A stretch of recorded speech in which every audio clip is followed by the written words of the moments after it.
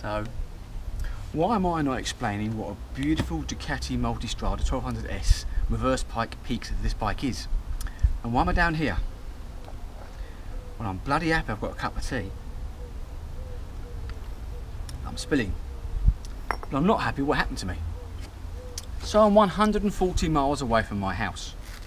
140. On my own, by the way. Now, I've just bought this from Swindon, and I'm 18 miles away from the house I bought it from. And all of a sudden the traffic on the M4, busy road, 3 lanes, a motorway, starts to back up a little bit. I'm in 6th gear, doing 70 miles an hour. I knock it down to 5th and I get a false neutral. I thought, oh, so I then put it down to 5th, 4th, and I'm thinking, where the hell's the gear lever gone? And this gear lever was dangling down here somewhere. So I didn't have much time to think about it. I just sort of, all of a sudden doing 50 odd miles an hour, no gear at all. I managed to get in and get on the hard shoulder quickly. Turn engine off and get off and have a look. And what I found was this gear lever, which you can see this little bit of tackiness, was just flapping in the wind.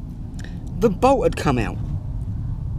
The fucking bolt came out. I said I wasn't going to swear. The bolt came out. So I'm standing there on the hard shoulder, on a blind bend, on the M4, doing it again, thinking, fuck. So I thought there's got to be something around. Found a stick, tried to wood it in, snapped it straight away. There was nothing. So I'm ringing around thinking, well, what to do? And then I thought, wait a minute, I have a key ring with a key on it for my shed.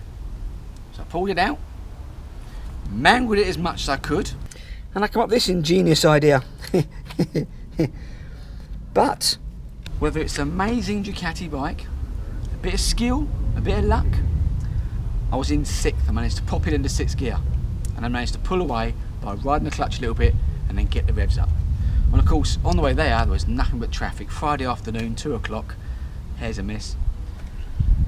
And I managed to ride along, get up to the 70 mile an hour, and I'm in 6th gear. Of course, there's loads of traffic. So I knocked down to 5th, perfect. But you can't go up a gear again. So I can only go down a gear into 5th. So I can still do 70. Of course, the traffic's backing up, so I'm doing 30, and it's juddering. It doesn't like it. I knew that.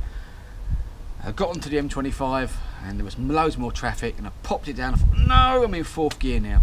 So now it doesn't like it. I'm hitting about 4,000 revs at 70 miles an hour odd, and it doesn't like it. It wants me to change gear, but I thought I can still do it. 30 to 70, I can still do it.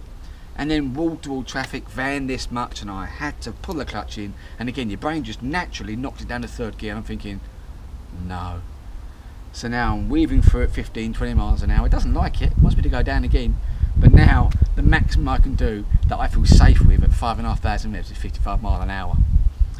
And I did 60 miles doing that. Not happy. But luckily the traffic was backing up all the time. So I was doing like 20, 30, 40 miles an hour, and then up to 60 miles an hour, 55, back down again. It wasn't constant. And I managed to get home. All thanks to this. And all I needed, even something I'd have, you know, in my shed, a 6mm bolt, double nut on that side, it would have got me home, but I had nothing with me. So, not a bloody great start to a beautiful bike. My hands at 6,000 revs were tingling. I mean, I couldn't say about the handling. It's a bit windy. This screen is the carbon version. Oh, the wind was in my face, you know. I like a bit of coverage on my face.